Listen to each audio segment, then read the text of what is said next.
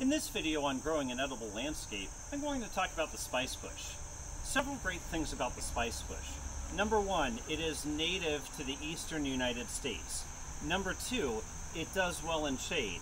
Number three, it has edible parts. Number four, it has a very similar shape, form, and behavior as the honeysuckle, so it makes for a wonderful replacement plant if you want to pull out invasives and put in native plants instead. Now, the spicebush, as we see here, gets to about 6 to 12 feet tall.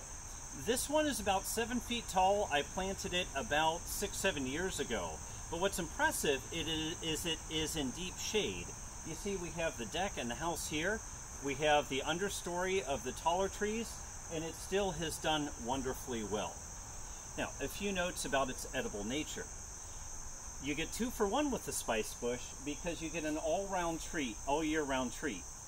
The leaves and the twigs can be turned into a tea, and that is available essentially from when it starts putting off new growth in the spring all the way through the early fall. Additionally, the spicebush creates a berry that's edible. The female spicebush will produce berries that ripen around mid-September. Unfortunately, this year we had a late freeze in Cincinnati that froze off a lot of blooms, but this one did manage to save a berry or two for me. Berries can be dried out and turned into like a spice, like a pepper, or eaten fresh. If eaten fresh, they have a little turpentine type taste. I almost think of it kind of like an anesthetic a little bit.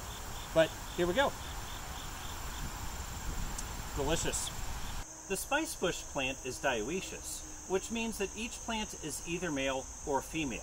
And to get berries, you need both a male and a female plant. The berries will appear on the female plant.